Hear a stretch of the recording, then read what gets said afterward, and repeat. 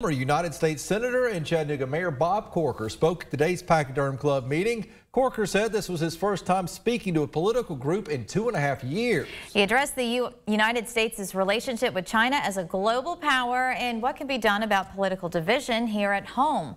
News 12's Chris Ewan spoke with Corker at today's meeting. He joins us now live with what he learned. Chris.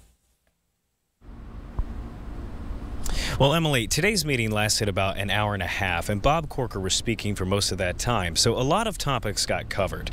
But some of the comments that stood out had to do with political rhetoric. Bob Corker said that he was in opposition to antagonism and chest beating when it comes to competing with China on the world stage, and he expressed a similar opinion when it comes to political division here at home.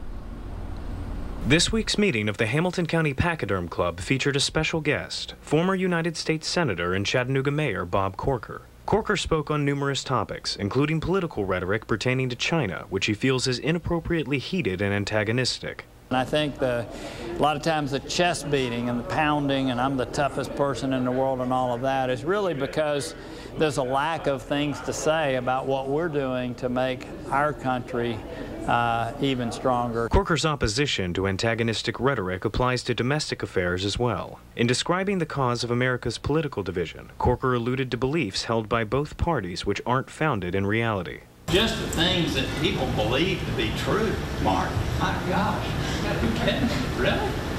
And where this comes from, who could possibly believe some of the things that people believe are taking place on both sides of the aisle? Corker was critical of members of Congress who engage in political absolutism, unwilling to reach across the aisle to achieve their goals. You're not strong.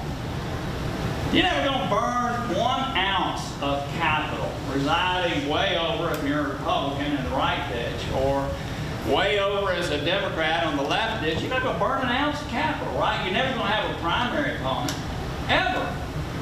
It's those people that are willing to reach across the aisle and burn political capital and come back home to Hamilton County or wherever they live and explain why they did what they did to people. In my opinion, those are the people that have courage in this country.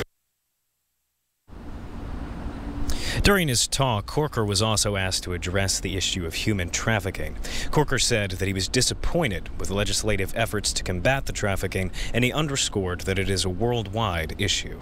Live outside of the feed company on Main Street, Chris Ewan, News 12 Now.